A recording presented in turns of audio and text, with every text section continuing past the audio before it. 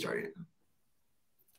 Ladies and gentlemen, boys and girls, lax rats alike, welcome back to another episode of the Crease Dive. Today is Monday, September 25th, and the Archers are your 2023 Premier Lacrosse League champions of the world after the Archers come out victorious with a 15-14 win over the Water Dogs in the final minutes of the championship game. I'm Jordie from Barstool. With me, as always, we've got my good friend and yours on the mic. We've got Doogs in the lab. Doogs, what a weekend for lacrosse. What a game out of the Archers. Tough scene for the Water Dogs, but they'll be back hungrier than ever. How are we feeling after the 2023 PLL season has wrapped up? Hungover, disgusting, tired. But more or less another season in the books. What a great game. It's what lacrosse is all about. I always say it's a game of runs. You go up 6 in the first quarter in the PLL, you know a team like the Water Dogs is going to make a comeback. I never had any doubt about that they make it a good ball game. Two of the best teams in the league, it had to come down to that. Wish there maybe wasn't as much I'll tease it. I wish it wasn't a little bit of a ref show. Not like the Archers did anything wrong or like they got calls one way or another. Just in critical points of the game, you think that if a ref messed up in the Final Four, they'd kind of get it right down the stretch in a big-time professional game. But it didn't seem to be the case. But besides that, fantastic season. Both these teams deserve to be champions, in my opinion. It was cool to see the Archers storyline play out and their off-season shifts turn into gold glory. Happy to see my good friend Mac O'Keefe lift up the trophy. But yeah, it was a sick game. I mean, Philly's build of champions, another good crowd in Philly. It was sick. It was a good game. Great weekend. Great barbecue weekend. Shout out to Jordie for cooking it up. It was a great time. Yeah. I mean, the whole weekend in general was pretty great. So one big thanks to anyone who came out to the Barstool Bar on Saturday night for the Barstool Smokeout. Was able to put together, I think the final total probably close to like 100 pounds of meat. We did 6 briskets, 4 massive pork butts, some ribs, some sausage. So it was real fun getting a chance to cook for everybody who showed out there. I mean, listen, weather-wise this weekend, maybe a little less than ideal. But yeah, the crowd in Philly still showed out. Still got a good little crowd there for the pregame tailgate. I mean, RIP to I decided to wear white Vans to a rainy tailgate like an absolute schmuck. Big time rookie move out of me. So, you know, Paul and Mike Rabel, you guys will get an invoice in the mail at some point. I do need to buy a new pair of Vans after mine got absolutely destroyed at that tailgate. But yeah, everything leading up to the game was awesome. But I think we knew the whole weekend, the main event, Water Dogs versus Archers, the best two, like clearly the best 2 teams in the league this year, who have already provided us with 2 of the best games of the summer already. We knew that they were going to show out for this one. And if I had one bugaboo about the whole weekend, it's that I feel like these 2 teams deserve to have at least like a best of 3 series to figure out who the champion was going to be. I mean, both these teams just so tight all year, so good all year, so dominant. And I mean, for this game to come down to one, like everyone knew it was going to be a 1-goal game, right? Because the previous 2 were 1-goal games.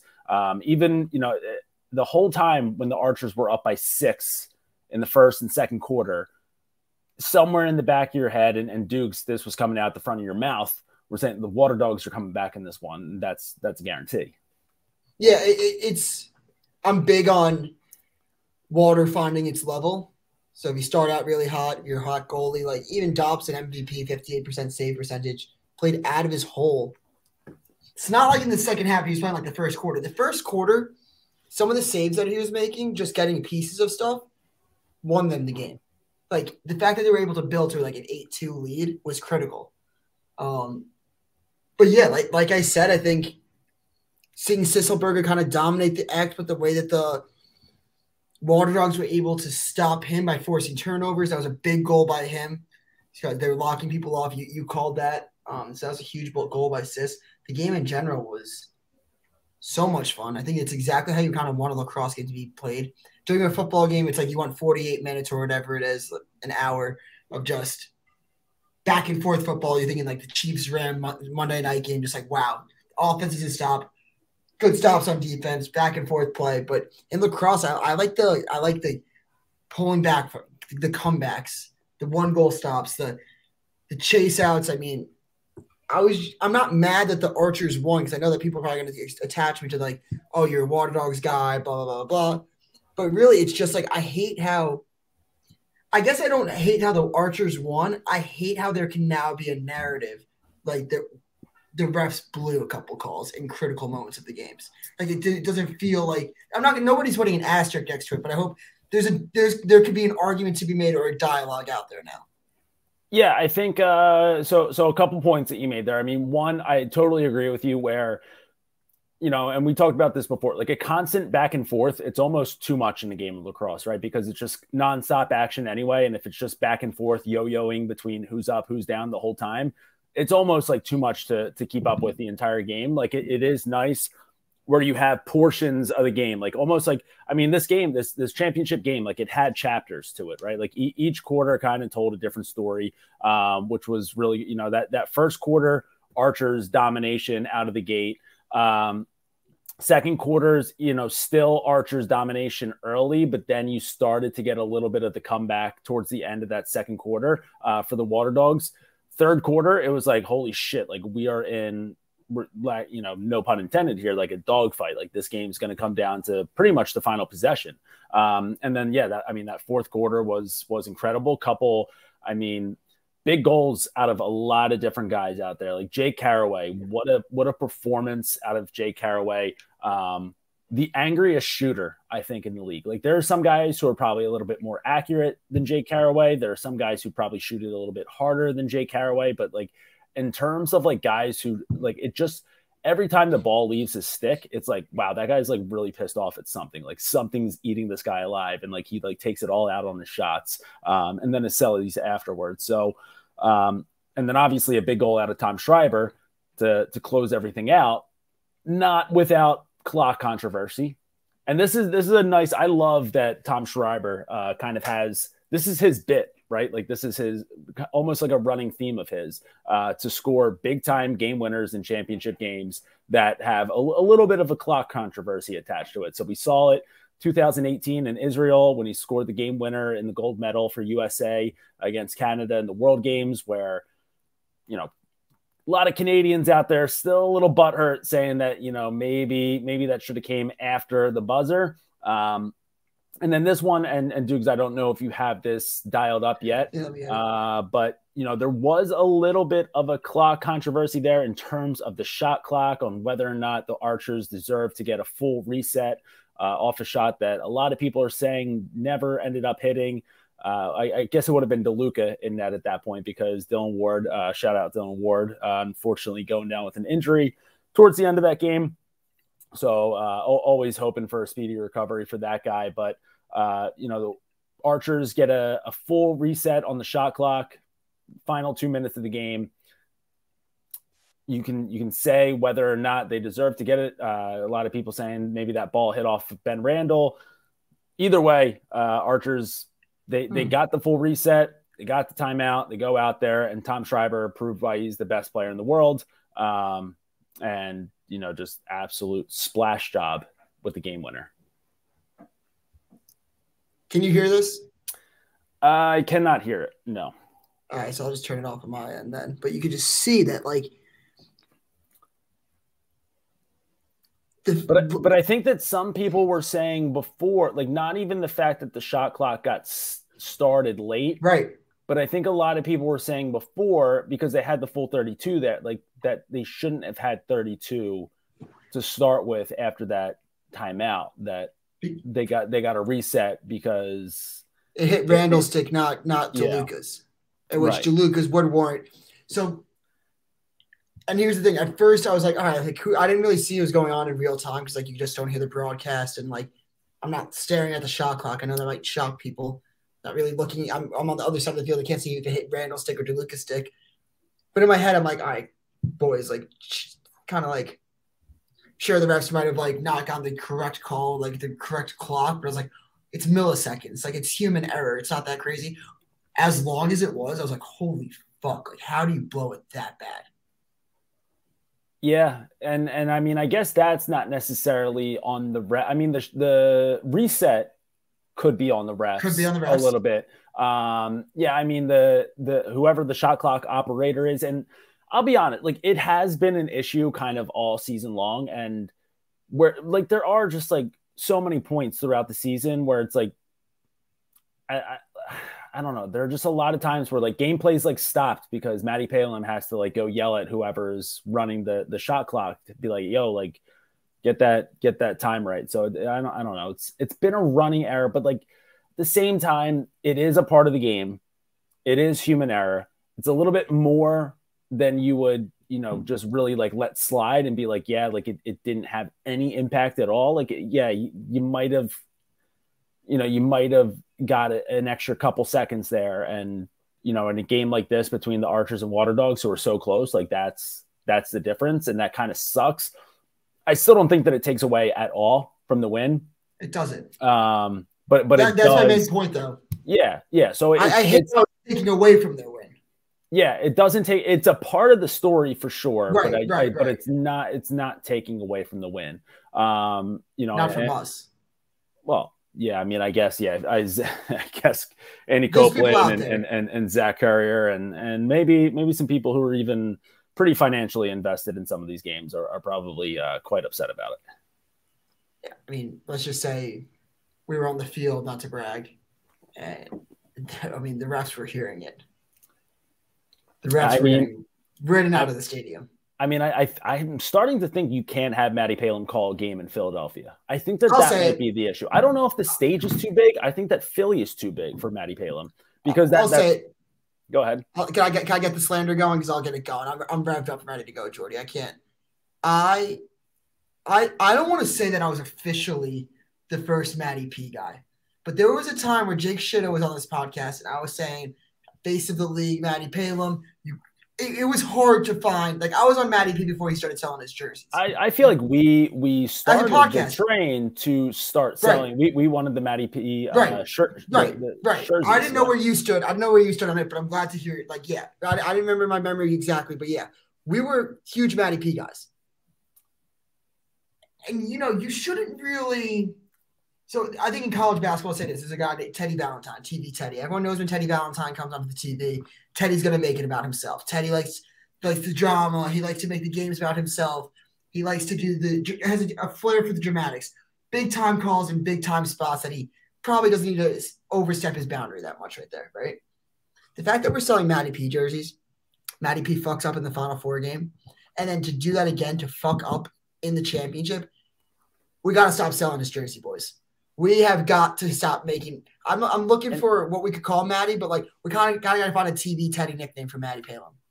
Yeah, I mean, he really is a look at me, Matty. You know, it makes a lot of things. Like I will say, between this and the fuck up in the Final Four, like it might be a good time to start to pipe down a little bit. Like maybe don't be so like you know that you're mic'd up. Maybe don't throw so much sass at all these guys, at all these coaches and players, because like at the end of the day, you're kind of fucking a little bit here in these big moments. So like if they're pissed off at you, like I think a guy like Andy Copeland, a guy like Zach Currier, we saw like Currier was ripping into him on that next face off. Scarpello was ripping into him after that next face off. Like these guys are like, I know that no one, in a perfect world, like you don't have players and coaches and fans yelling at refs. Like, yeah, I get it. Like they've got a really tough job. It's a really, really tough job to get all the calls right all the time in real time.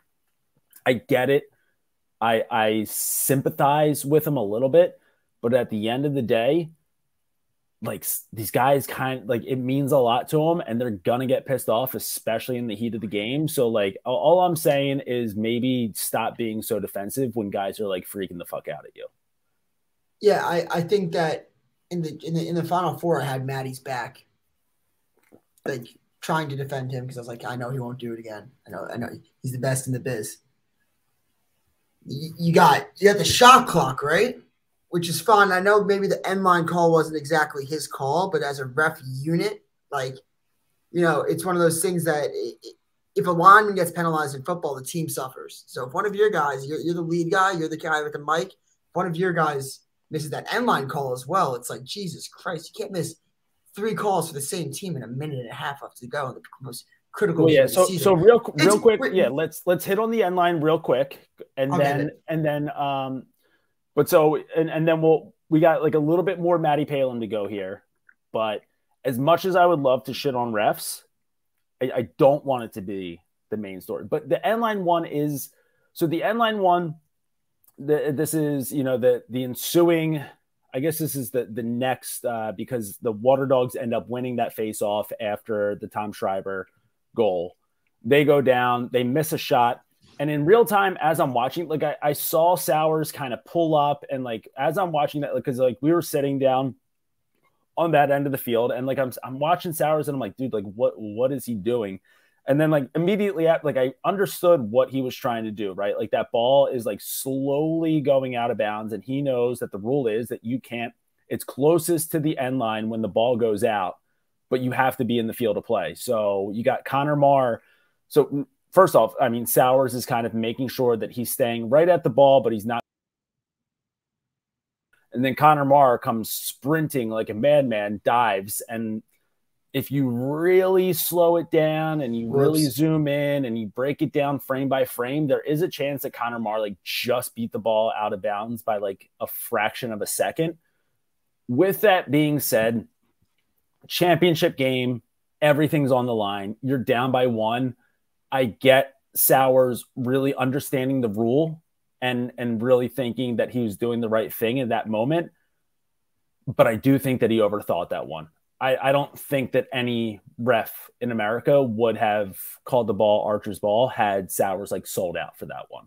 Like in that moment, in that time, I don't know if they're like, I get that maybe the right call, the wrong call was made on that one. But at the end of it's like the final minute of a championship game, like sell the fuck out for that ball. And if they like get you on being out of bounds, and like hats off to them, but I don't think anyone's making that call. So like, I will say, and I love Michael Sowers, but I do think that he overthought that one. He got fucked up by knowing the rules too well. I was saying this actually to Sowers in a way where I was like, I said this to you in real time with the Graham Hassett kick, because I'm sure Archers fans or Archers players, if they're listening, or family members, whatever, they're probably listening, being like, well, they're just like talking about it. They're like, calls didn't go our way either. The Graham Hassett hit, I said clean, but when there's a hit that big, it looks so illegal that you just have to call it. Yeah, and that is the way that the game's going. I mean, if a hit is so loud, it's gonna get called everything. And like anyone who's been around the game over the past 10 years knows that that's the case. So I totally agree. Graham Hassett hit as clean as could be. If anything, hospital passes need to be penalized, because it's a free penalty. You're gifting yourself a free penalty by getting your boy fucked up, because you throw a hospital pass, you're going on a power play coming up, because you're going to get your guy fucked up so hard that the refs have to make a call. So going off that sentiment, Connor Marr was trying so hard to go out there. Like, since he dove and it was a close call, the refs probably were just like, oh, we got to give it to the guy that's running so hard.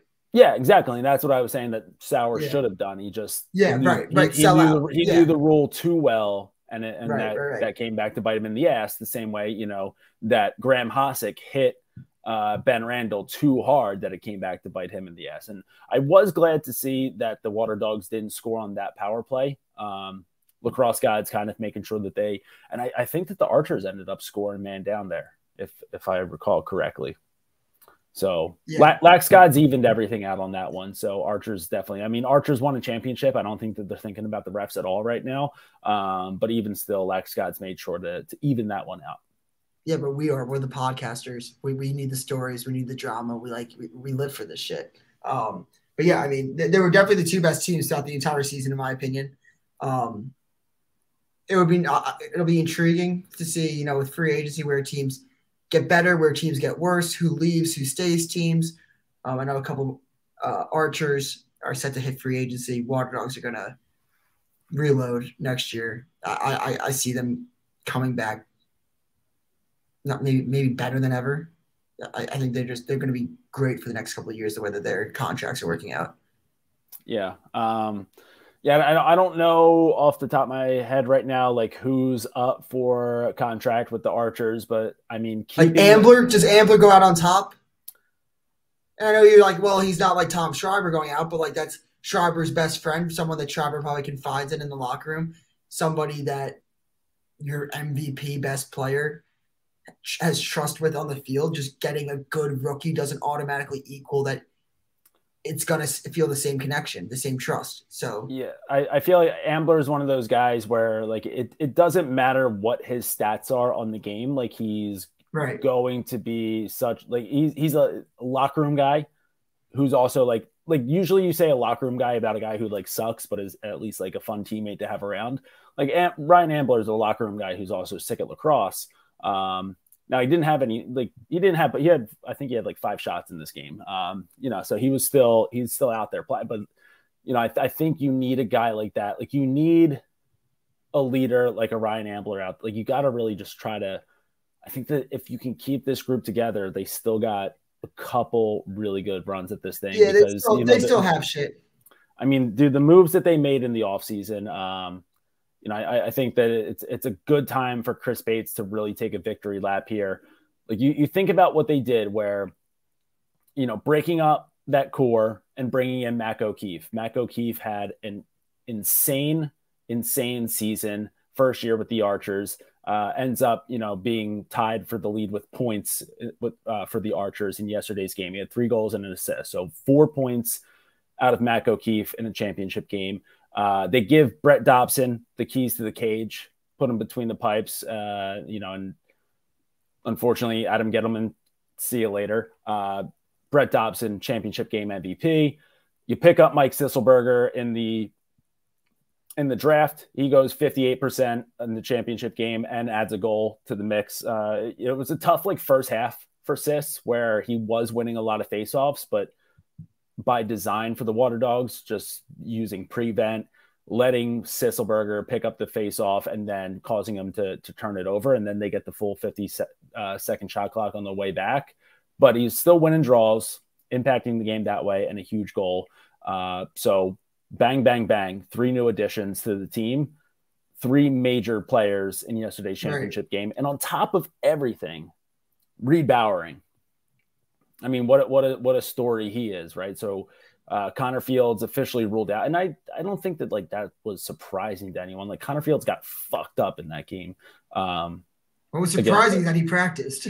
Yeah, and that's a testament to how tough that son of a bitch is. But he's he's Buffalo, Rochester, like he's Western New York tough. So not all that surprising that he was able to at least practice, but also not all that surprising that he wasn't playing. So you have a guy like Reed Bowering just waiting there in the wings. I mean, kid had a sick career at Drexel, won a Minto Cup with Coquitlam in the when he was playing junior. I don't know if he was rookie of the year in the NLL, but he was like transition player of the year in the NLL. So great NLL player. So he's already a proven pro. You have him just waiting there. He comes in, first PLL game that he's ever played, and it's the championship game, and he scores a goal. So again, credit to Chris Bates on that one for just having a guy like that ready to go. Yeah, and just meeting his teammates 2 days before the game and then seamlessly coming in, playing a part in a win. It's a very cool story. And if lacrosse ever blows up one day, the 30 for 30 is going to be sick. So here's the Archers that I'll read. Hitting free agency, Ambler, Reed Bowering, Connor DeSimone, which I think if they lose him for the future is pretty tough. Warren Jeffrey, Matt McMahon, Rashuda. Yeah, I mean, there's key pieces. I mean, if you lose Warren Jeffrey or McMahon, that's tough. Ambler, if he wants to retire, just go out on top. You never know how that stuff shakes out, but not major. So a guy like Augie, who stepped up in the big game. Augie's going to be a terrific pro. Yeah. Not as bad as other teams. I think you have enough young guys kind of waiting there who can kind of step up where, I mean, I don't think that they'll lose all those guys. So they'll be able to keep either a Warren Jeffrey or a Matt McMahon, kind of keep some pieces there. Some guys, might be done, and it's a good time to, at least you get to leave with a ring. But yeah, I think this group that they have right now, I mean, they're just so loaded all over the field. Kind of proved themselves with the fact that they had someone up for an end of the year award in pretty much every single position. So Archers, listen, they were the best team all season long. And over the history, it's still brief history of the PLL, right? It's only, there were only 4 years before this, but like it was getting close to being just perennial chokers, right? Like that the narrative was going to be written down about the Archers. It was going to be set in stone, perennial chokers, great regular season team, can't get the job done in the playoffs. The fact that they were able to make sure that they come away with the championship this year, that gets rid of that narrative real quick. Yeah, and then for the Water Dogs, set for hit free agency, Liam Burns, Eli Gobrecht, Matt Hosick, Charlie Kitchen, Dylan Ward, Jake Withers. I think they signed back up. Basically, I think they signed back Ward, Eli, Liam, and Withers will, depending on the face-off rules, if they want him or not.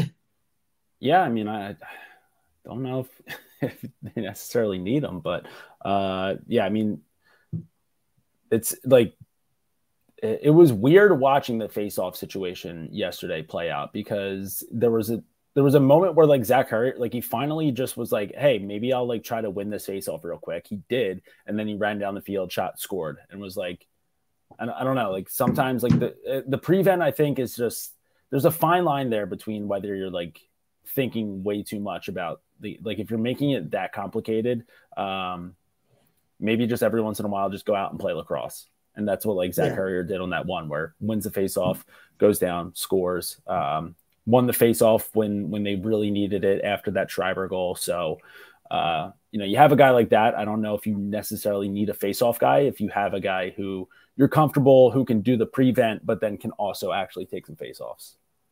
Yeah, I think pound for pound, he's my favorite lacrosse player to watch. Like outside of like the goalie position and like just like a pure. Just, I bet if you put him in net, he'd still get a shit ton of saves. Yeah, like whatever you need him to do, he'll do it. Yeah, like if I had to give a lacrosse player, I'd be like, hey, you got to play any position, Zach Currier. Yeah. Face off, defense, offense, long stick. Like, never seen him with a long stick. I'm sure he'd be an LSM of the year. Sneaky underrated guy in that same realm, Challen Rogers. To see For Challen sure. Rogers out there 100%. He had a long pole in it for like 5 minutes yesterday. Yeah. And like I kept like looking up, I was like, who the fuck is it?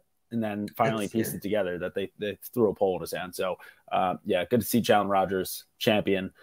Very underrated, just 5-tool player. But I would still put Zach Currier above him in that. I'd put Zach Currier above a lot of people. So fair to put Challen Rogers though right there. He had it. Like, I mean, he's had a terrific season and playoff run. Huge pickup for the Archers.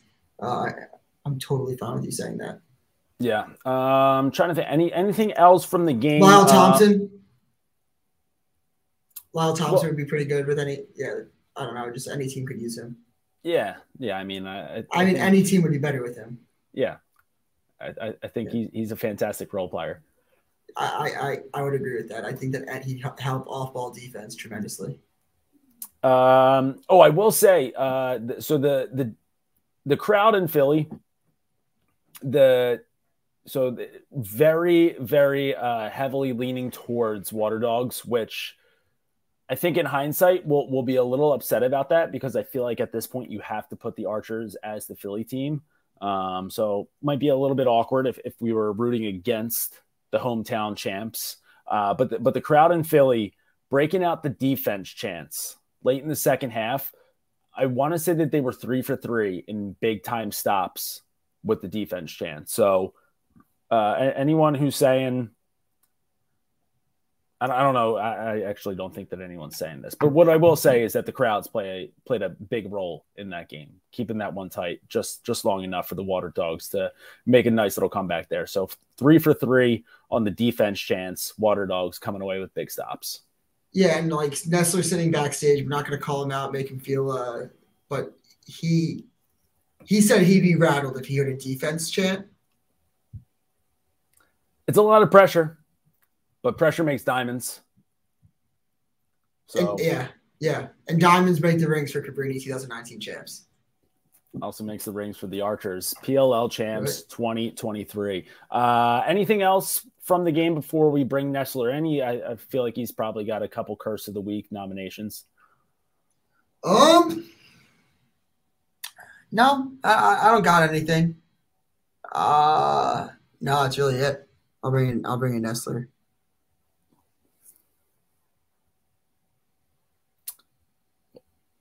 Big UMass guy?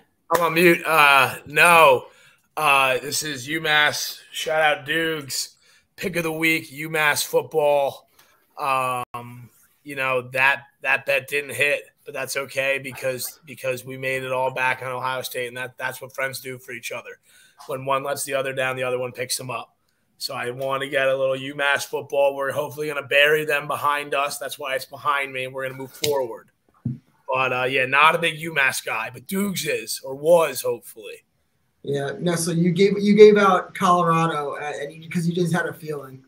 You just had a feeling, and they gave no sign of life. At least I gave us something to fight for. It's the fights and the battles you go to wars with your brothers. You gave me a dead body. You gave me a dead body. You gave me a dead body in Colorado. A dead body. I bet on them. Dan Lanning's laughing in your face right now. I bet on Colorado and they died in front of me. That was my fault, but I did not give that out to anyone. So if you bet on Colorado, I'll check the stats. You text me. I got a feeling about Colorado. I texted you just my picks. Oh, fuck. Maybe I did. Maybe I gave it to you. If I did, you're dead. But I know we were on UMass together. Yeah. But what a weekend. What a weekend in Philly. Wet weekend. I believe Doogs at one point was quoted saying, I am extremely wet right now, which was just a great quote there in the third quarter. I have a few last Cursed of the Weeks. What about a Cursed of the Year? Oh, it's in there. All right, here we go. First Cursed of the Week, honorable mention. Jordie from Barstool. Barstool Jordie all over the barbecue. He's slapping meats. He's serving meats. Whoa. He's giving it to the drunk people. We're podcast. It was unbelievable food. He had to make it for a lot of people. He was in the lab for, I believe it was 24 hours. So shout out to Barstool Jordie for that. Thank you for your service, Jordie. Big honor. Another Cursed of the Week honorable mention. Another Barstool guy. Jersey Jerry. The Steelers Army appreciates you. We're waving our terrible towels. Calvin Austin, he calls it anytime, and he was all over Kenny Pickett. 1.5 touchdowns. I love it. Steeler Nation loves it. Thank you, Jerry. Last Cursed of the Week. Another goalie, Brett Dobson, the tournament MVP, the game MVP, however you want to put it. Congratulations, Brett, on your second ever Cursed of the Week, which brings us down to the wire here. Who's going to bring home that last Cursed of the Year title? There was a lot of talk in the beginning that Cole was getting snubbed. I had people tell me the game that Cole was getting snubbed. The committee heard that. His name got thrown in for Cursed of the Year. Slapped right out. That's a loss for Cole. Not Cursed of the Year. Connor, not Cursed of the Year. Caden, not Cursed of the Year. CJ, not Cursed of the Year. Cursed of the Year. Colin, motherfucking Cursed. He brings home the most Cursed of the Weeks. He is the Cursed of the Year. I'll be handing them out randomly throughout the rest of the year, and we'll be getting the committee back going in the spring. So we will see, but final Cursed of the Year is going to the one and only Colin Cursed. Wow. That was unpredictable. The people are shocked.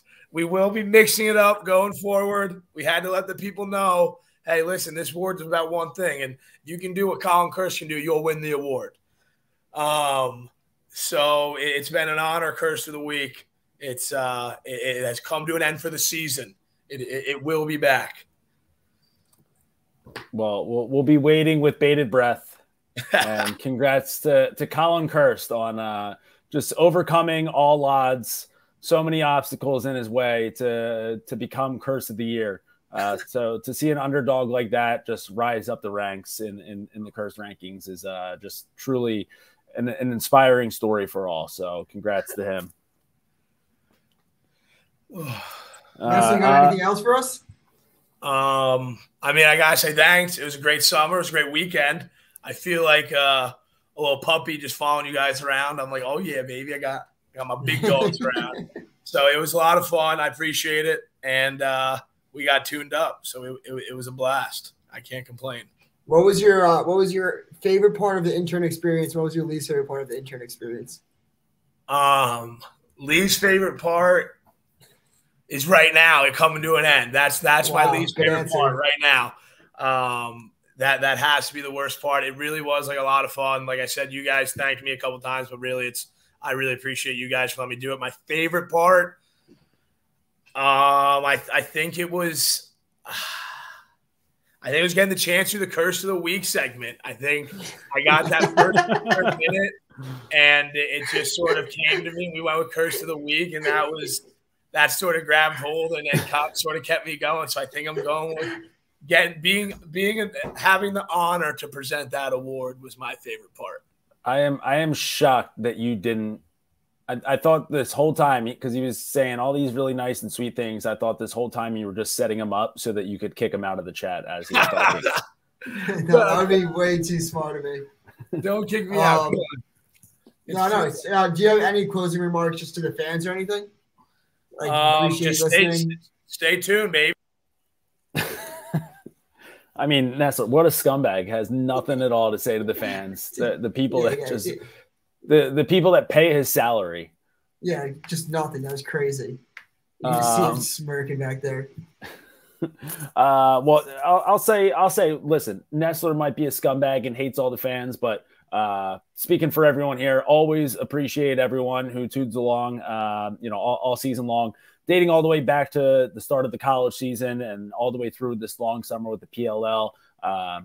Every time that we come on here and we record, like, I feel like I'm just talking with Doogs and Nestler, and like it just ends here. Like I always just assume that no one's actually listening to this shit. So the fact that, we're able to go to these events and meet people who are like, hey, like, we love the podcast. Like, hey, like, just listen to it on the way to the game. Like, that will never not be surreal to me, because the whole time I'm always like, nobody listens to this. So when I find out that you guys are listening and, that you guys are appreciative of, the episodes that we put out, can't really explain how appreciative we are that you guys listen to this shit week after week. So, really appreciate all you guys, love all you guys. And I mean, we're going to take a couple months off here. It's a lot of lacrosse that we just went through, but we'll be back and recharge as ever.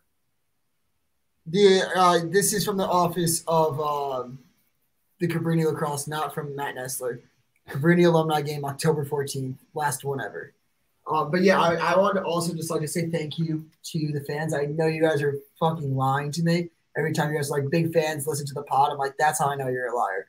But seriously, thank you, because I know that my mom's definitely listening to this because she has to count as a listener. But seriously, we wouldn't be a top 100 lacrosse podcast without you guys. And I know that you guys are in on the joke with us when we say top 100 lacrosse podcast. You guys get it. You can explain to your friends and family. It's probably because there's not 100 lacrosse podcasts out there. But one thing I've realized through the past couple of years doing this with Jordie, first year, you could see the momentum building. The next year, you felt it a little bit more. This year, it feels like we're really taking off with this thing. With the podcast, with the sport, it's just becoming more serious. More people that aren't interested in the game are now tuning in. So stick along for the ride. Fastest sport on 2 feet. The game will grow, and stay along with us for the ride. It's going to be an exciting one. So thank you guys for tuning in all year. I need a break from lacrosse for the longest time. Yeah. I will not be watching box lacrosse. You nerds. No, I'm kidding. Maybe I will.